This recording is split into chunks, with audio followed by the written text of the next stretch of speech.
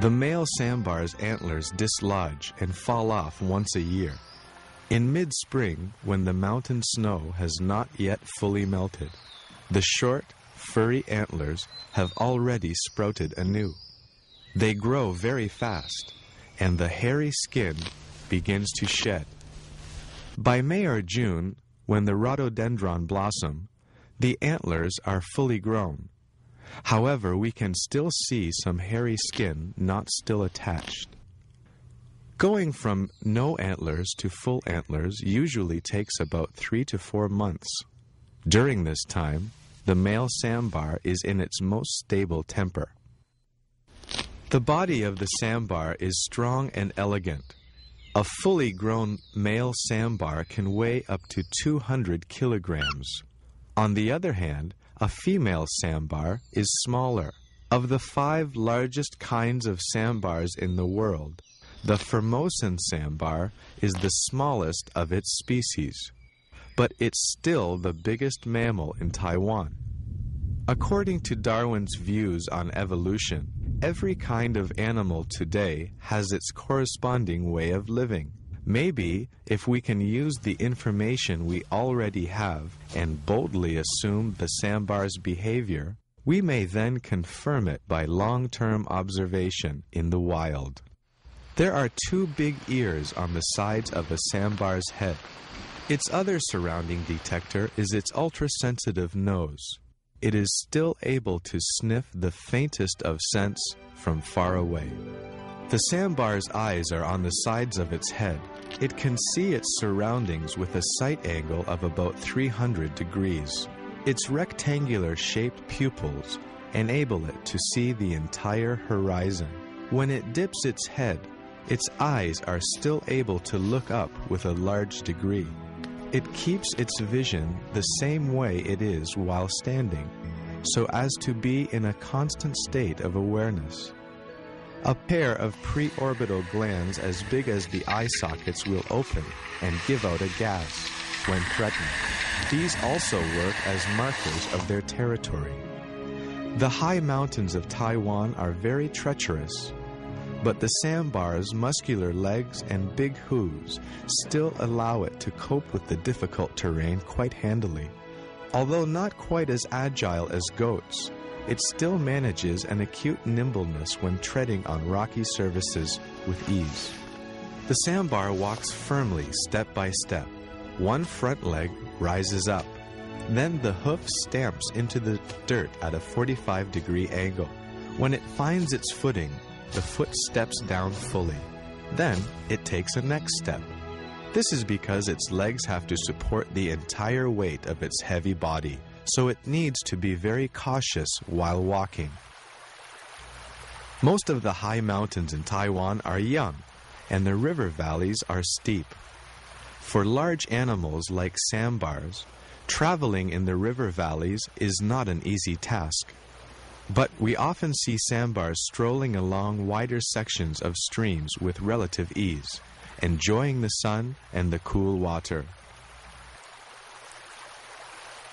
But compared to the riverbeds with myriad small pebbles, sambars seem to still prefer the muddy riverbanks. These ponds are just like the sambar's natural bathtubs. They love to play and roll in the mud. In the meantime, it also helps them get rid of unwanted pests. At 3,000 meters above sea level on the expressionless highlands, what kind of plant can provide abundant herds? The answer lies in the dwarf bamboo that carpets the mountains. The dwarf bamboo is a member of the grass family and is also the most commonly seen plant in the central mountains of Taiwan. Occasionally, sambars will also eat the Taiwan red pine. When winter approaches, the dwarf bamboo turns into no more than rotten and dead leaves. The sambars will turn more to red, hairy rhododendron. To get enough nourishment to support its large body, the sambar's most important work is to eat all day. When eating grass, a sambar will first tear it in half, grind it to a pulp, then swallow it. The plant is hard to digest because of its high fiber content, so the sambar needs a long time to ruminate. If we closely watch the sambar's neck, we can see the vibration caused by the food coming from the stomach back to the mouth. On these highlands, apart from human interference, the sambar has virtually no predators. But the sudden change of weather, however, may be potentially even more harmful. A strong cold front in late March covers the entire mountain with a blazing snowstorm.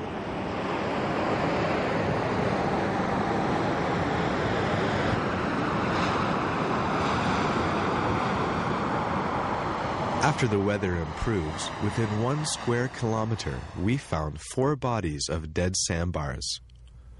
Were those sambars frozen to death due to a sudden temperature drop? Or did they die of other causes? The sambars continue to be one of the wood's greatest mysteries and continue to call me into their footsteps.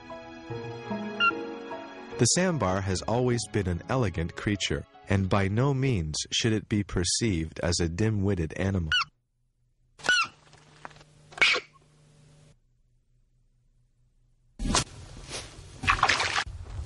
Its hind legs are like springs and can jump very suddenly, and has little problem jumping long distances uphill. This enables it to escape from danger into the deep forests faster. When a sambar is threatened or in danger, it will nearly always make for the lush green forest. The sambar's brownish fur makes an ideal camouflage as it disappears into a sea of leaves.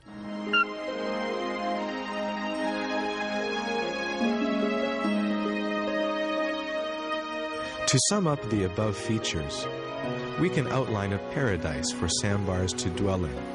There should be gentle slopes of grass with strips of forest and scattered ponds and lakes. A slow stream would make it even better. This is just the classic habitat for sambars. By building this sample, we are able to do long-term and stationary observation. Therefore, I entered the world of sambars and became enthralled in recording a day of the sambar.